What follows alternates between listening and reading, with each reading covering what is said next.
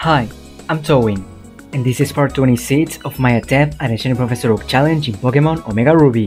If you want to see the details on how it works, you can see the description of the video.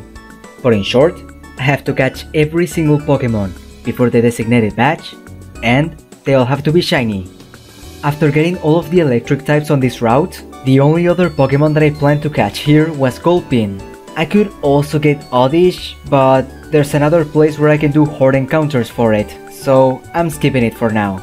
Luckily, it took way less encounters than the last two Pokemon, getting it after 417 test snap encounters. I then evolved it into Swalot at level 26. That makes 10 out of 26 for the third section, and 63 out of 407 for the whole run.